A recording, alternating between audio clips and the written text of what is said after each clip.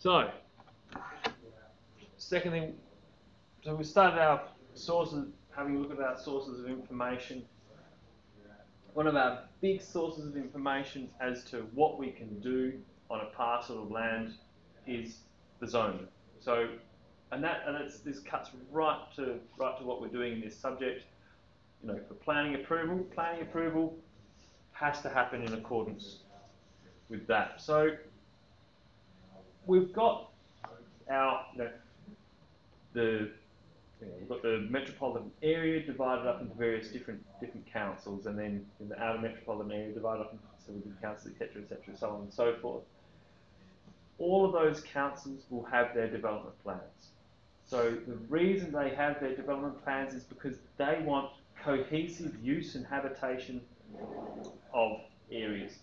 You know, they don't want leather tanneries right next to urban developments, and they don't want lead smelters anywhere near schools, that sort of thing. So they have to separate all these things. The way they do that, the way they lay down the law, is through their development plan. I say lay down the law, they're not hard and fast. Like anything, it's open to interpretation. I'm not saying go out there and be a pain and try to apply some interpretation that's unreasonable to these things, but beware that within a development plan, it gives general language, because it's really difficult to say specifically, like, you must do this one thing. Because if they do say you must do this one thing, then we'll only ever have this one thing done. So there has to be the inclusiveness enough to have some site-specific buildings, some variability, etc., but have some lines in the sand to say we don't want these certain sort of things to be happening. Like in the main, we want buildings that have windows on the front. We don't want just blank facades, walls, really tall walls, that are painted black, etc. So there are certain things that we can all agree on. Well, pretty much all of us. No, can't all agree on, but the vast majority of people can agree on. This is what we want. That's what drives those development plans.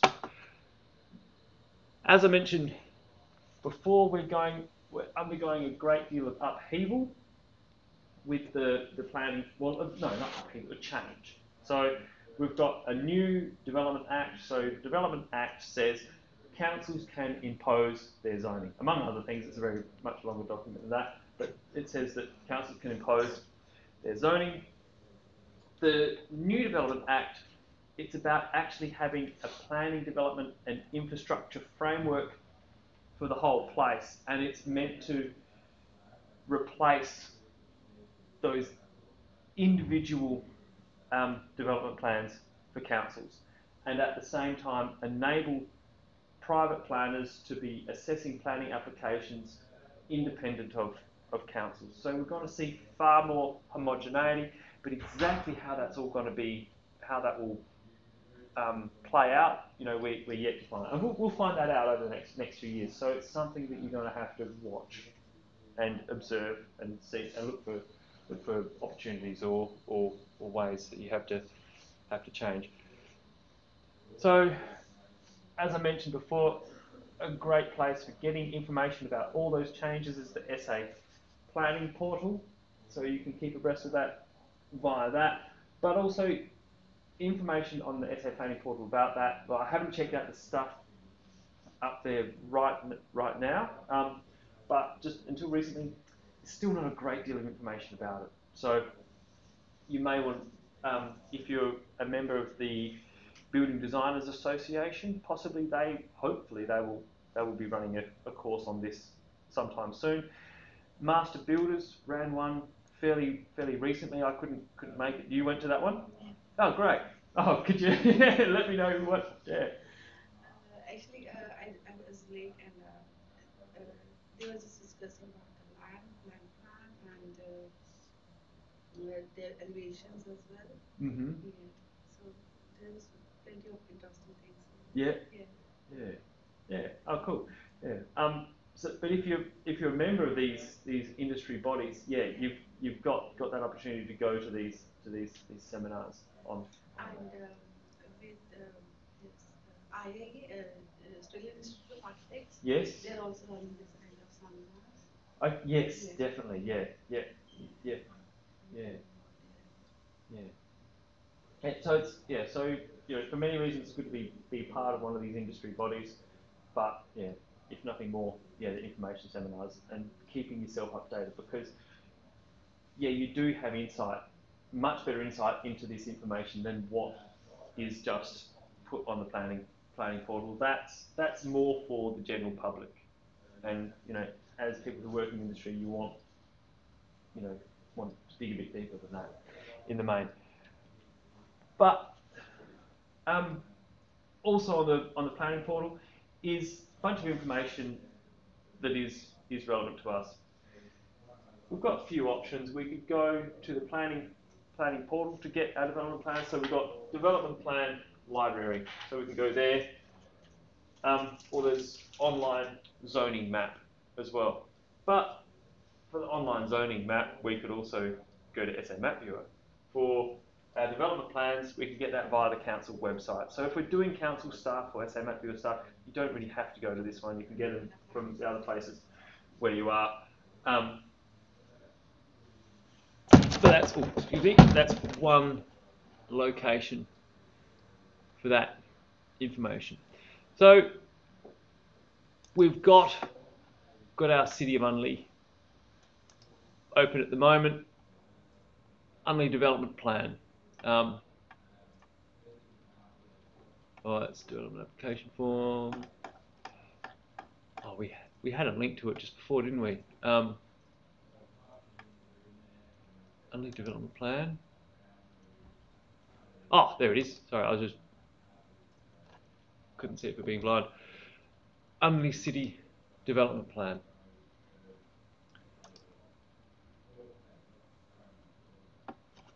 So that's pretty much what a development plan is going to look like. So yeah, soon these are going to be, maybe it's a bit too much for me to say they're going to be obsolete, but the idea is to transition to a new system that does not rely on these. So what we see in these are, well, down our left-hand side, like any form of PDF, we've got our got a list of contents that we can click on. You have both. Well, this is council-wide. There's council-wide objectives. So it says what the council want, and we will see different council-wide objectives in Unley than we will see in the Adelaide Hills. Adelaide Hills, they want small, semi-rural properties that have a certain attractiveness and charm to them. Unley wants far greater density of development, etc. They have different concerns, looking after people primarily with different interests. So they're going to have a unique council-wide objectives. But what you will notice is that there is a great deal of commonality between councils on things as well. And that, what's in the council-wide objectives for Unley would look very much to like Charles Sturt or Mitcham or other similar areas. So you'll see a lot of commonality as well. So we've got design and appearance, energy efficiency, form of development, etc. Things like energy efficiency. Well, that's going to be going to be pretty much word for word across your councils. But then, so there's our council-wide objectives. But we know that our particular place has a zone. So we'll also look at our particular zone. There we go, residential historic conservation. And then under that residential historic conservation, we have policy areas. So we want to go back to our SA Map Viewer,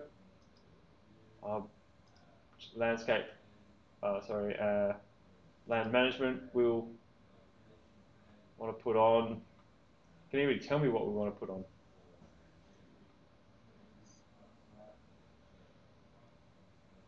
Land development plan zone categories, and we'll go what's here. So Residential Historic Conservation, Policy Area GH7. So Policy Area 7, Grand Historic. So got Residential Historic and then Policy Area number 7. So we'll be wanting to read that. Now, whether you want to look at the big picture, medium, small, and minute picture, or whether you want to start with the minute picture and work your way out, it's kind of the same. Whatever you think is going to get you all the answers you need. For this class, I prefer to look at the big picture first. So let's have a look at council-wide objectives, get a feel for only, and then we can look at residential historic, and then we'll get down into our local policy area. But just understand that there are your various different tiers, and that if the council-wide objectives say we want houses to be maximum height of 6.5, but then we get into the historic conservation policy area and it says maximum building heights of 5 metres, what do we go with? 5 metres, that's it. So the most specific information to your property is the piece that takes precedence.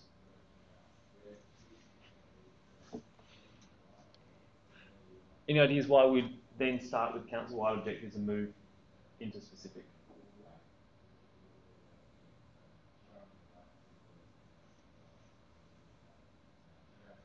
Because our specific is going to be very specific, it's not going to cover everything. And so there's going to be a bunch, if we just read the specific, if we just read the historic, and that policy area, it's going to tell us a few things, but it's only going to be a very short section. And there might be other things in relation to amount of private open space, allotment frontage, all these sorts of things that are not mentioned specifically in our policy area, but are mentioned in the council-wide objectives. If we don't have any conflicts, well then what's in the council-wide objective stands as well. So everything we have to make decisions about is a summation of what's in there and what's in the residential zone, or what's in residential historic, and then what's in our policy area. It's all of those things all put together. But as we get smaller and smaller and smaller, those smaller bits take precedence over the other bits. That, in a nutshell, is how you read a development plan. So, council-wide, look, we're not going to read the whole development plan, or the whole council-wide objectives either. What will we want to look at? Centres and shops? Probably not. Commercial, industrial development? No. Communities? No. Crime prevention? Maybe, but no. Like, crime prevention is going to come into play. They talk about fences, like being able to look through a fence, hedges, things. So there might, if we were working specifically on this property and not just running a class, yes, we would look at crime prevention, because there are going to be some impact. There may be some impacts there on what we can do with fences and landscaping. Design and appearance. Design and appearance is what we are going to look at, most definitely. We're not going to go past that. Energy efficiency, yeah, we'll look at that one. Forms of development, yeah. Hazards, heritage, we might want to have a look at heritage for this one. Interface between land uses, possibly not. Land division, do we want to do a subdivision? If we do, maybe. Yeah, anyhow. So, yeah, landscaping is a good one to look at. So I'll make that slightly larger so design and appearance, development of a high design standard and appearance that responds to and reinforces positive aspects of the local environment and built form. Very broad, nebulous statement. We could, development of a high design standard and appearance that responds to and reinforces positive aspects of the local environment and built form. So what they don't want is your base model. I'm not going to call out any building companies, but like a very cheap building company, they don't want that there. That's what, a higher design standard. But you know, that's so open to interpretation. And where these things are open to interpretation, you might get councils that say, no, we don't want to consider that. And you can say, but my development is of a high design standard. We're just interpreting this differently. And so there's it can be explored. Roads, open spaces, paths, buildings, land uses laid out and linked so that they are easy to understand and navigate. Well, that's not really us for our allotments. That's more for the council. Buildings should reflect the desired character of the locality while incorporating contemporary designs that have regard to the following: building height, mass, proportion, and siting.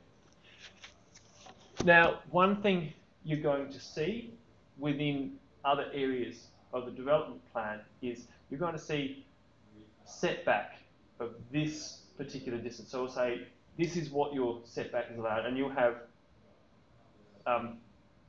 a specific one for your area. Now, I said earlier that what's in your specific bit takes precedence over the council-wide objectives. You can still argue some of these things on these points, because if they say your setback is 12 metres, but then every other building is set back 8 metres, you can say, but in your council-wide objectives, you're saying, while incorporating contemporary that have regard, would reflect the desired character of the locality. So you say, well, the locality has all the buildings at 8 metres. You know, my proportion and siting should be the same as those because it reflects the desired character of the locality. External material, and that's the same for all these things. So they're sometimes what's mentioned in the development plan may be slightly in conflict to what's expressed, or what you have on your property. So you can apply that same rule to every one of these. So external materials, roof form and pitch, facade, articulation, detailing, veranda, these, etc.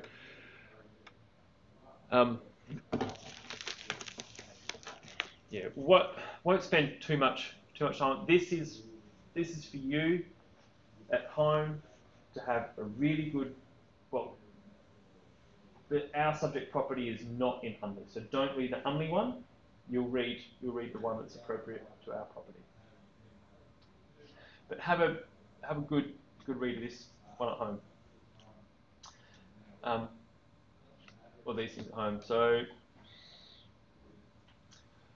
we've got information about balconies. It says balconies should, etc., etc. Development adjacent heritage places. Well, we're in a heritage place. Won't put that so much.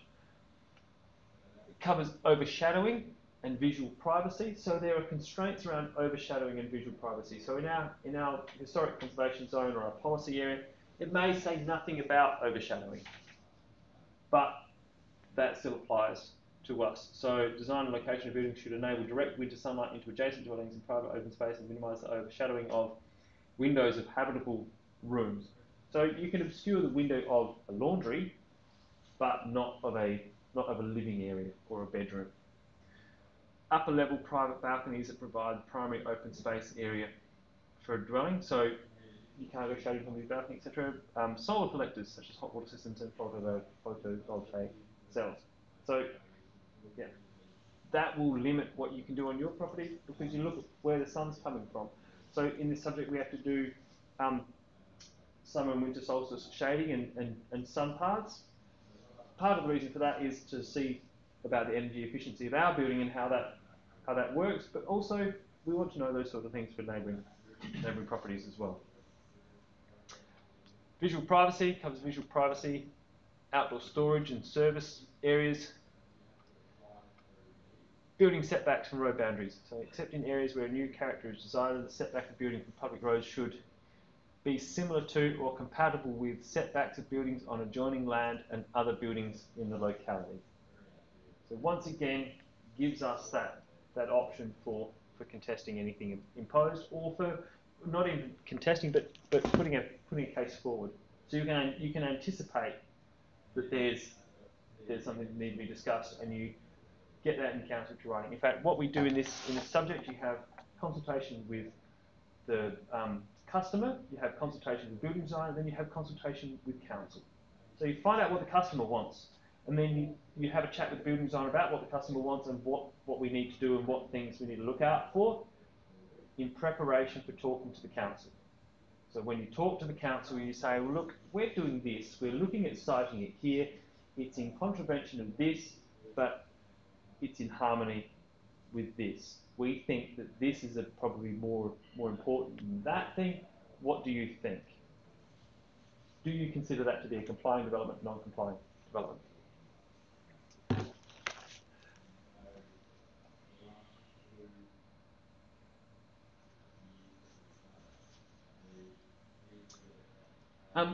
Except where specified in a particular zone. So, as I mentioned before, our particular zones take precedence over the council-wide objectives.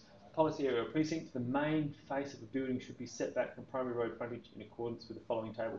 So if our zone doesn't say anything about setbacks, if our policy area says nothing about setbacks, then straight back to here. That's why we read this one. That's why we read this one first, because we want to know that, okay,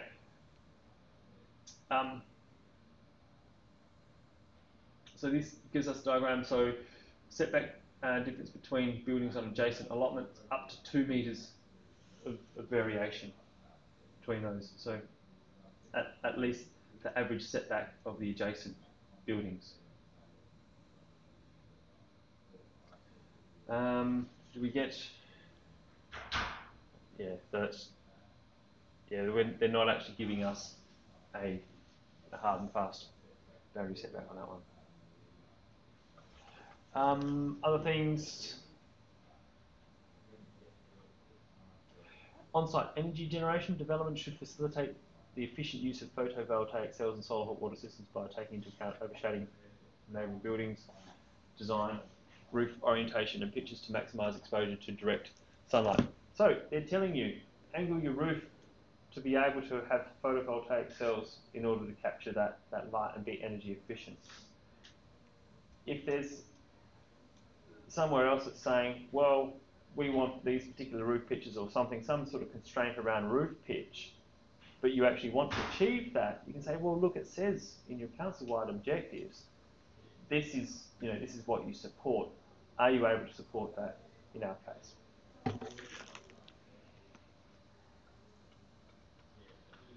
On the other important aspects.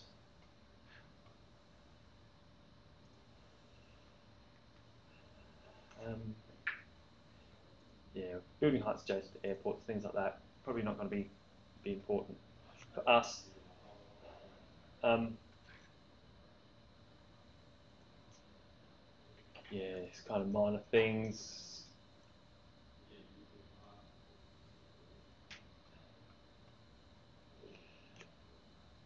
Yeah.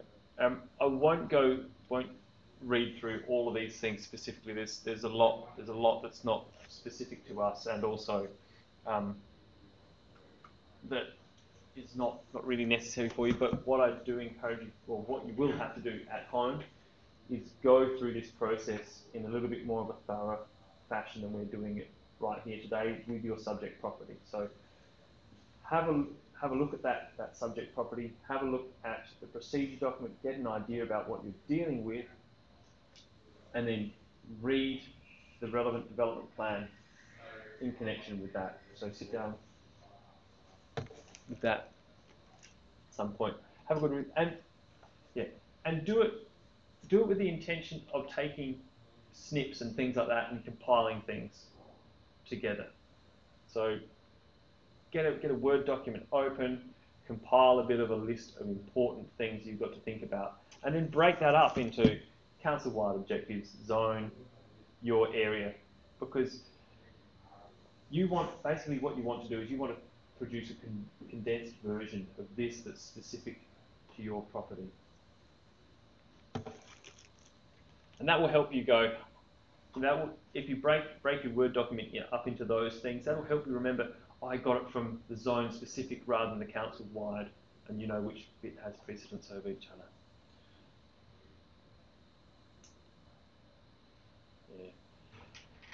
Yeah, I won't pour through it any more thoroughly than that.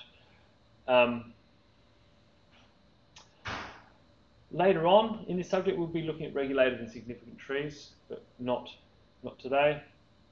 Now, we were in residential historic conservation zone, so we'll want to read the bit specific to that zone for a bit. So, conservation and enhancement of heritage values and desired character described in the respective policy areas.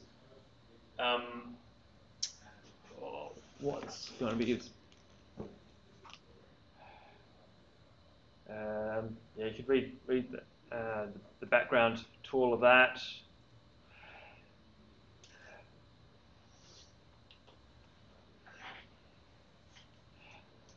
So some buildings contribute to that heritage value. So a building making a positive contribution to heritage value and desired character of the respective policy area is termed a contributory item. A building which detracts from the heritage value and desired character of the zone is termed a non-contributory building. So if you happen to buy the electrical substation building, then that may not be a contributory building, even though you're within that. You don't have as many limitations. Development should conserve and enhance the desired character as expressed for each of the 7 policy areas. Development should comprise alterations, additions to an existing dwelling, blah. Development should retain and enhance a contributory item by refurbishing, restoring and improving the original fabric and maintaining its streetscape contribution, and avoiding works detrimentally impacting on the built form and its characteristic elements, detailing and materials for the front visible sides and view. So they're saying you have to preserve the character of those buildings, and you have to preserve those elements. Now, you're not going to have that same problem with our subject property. It's not going to be nearly as restrictive as this. They're not going to tell you have to do that,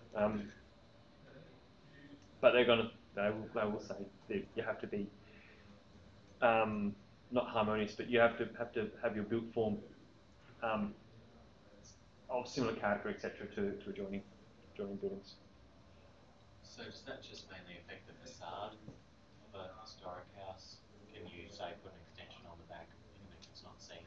Exactly. Yeah. So yeah, it does. Well, look, when you're dealing with historic stuff, it's all very case specific, and it can depend on whether it's state heritage listed or local heritage listed. But then it can also be in accordance with a document related specifically to that building. So you have places of high importance, and they'll set out, you can do this, you cannot do this. Whereas another building that may also be state heritage listed will not have such constraints on it. But then beyond that as well, councils can impose that you have to have an architect who specialises in historic conservation work with that property. That architect will say, you can do this, you can't do that. So it is all very case specific.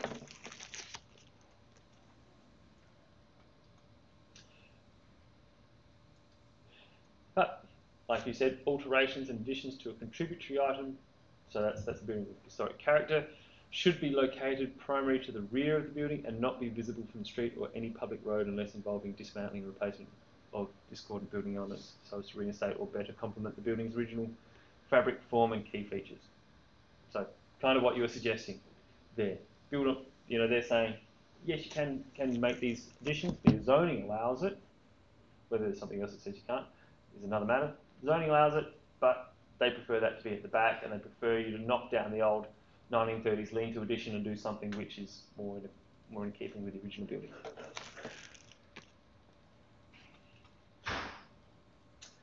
So, plenty of constraints around, what we can do in this specific area, and we're working our way through that. But then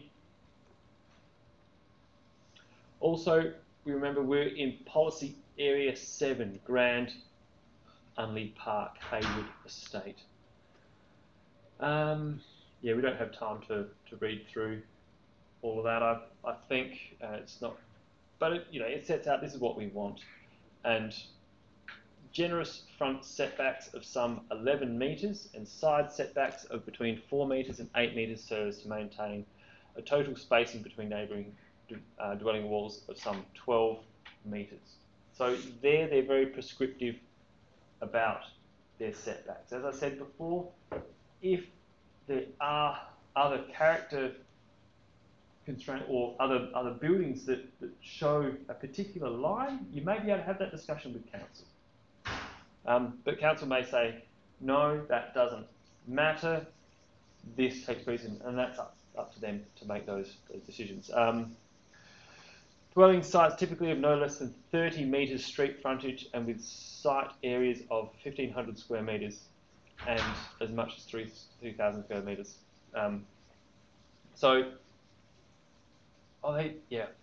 What they're not doing there, they're not being hard and fast about something.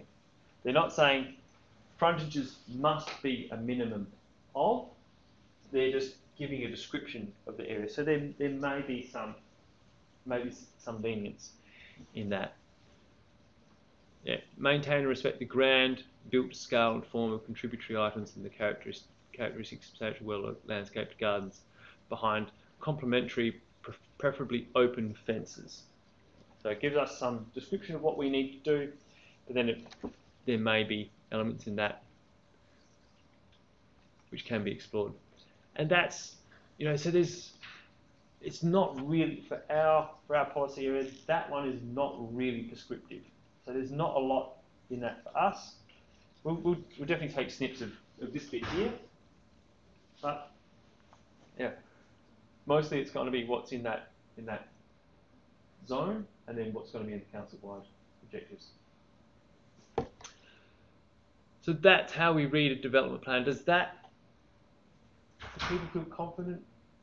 And I don't expect you to be thoroughly confident in this at this point, but confident enough to have a crack.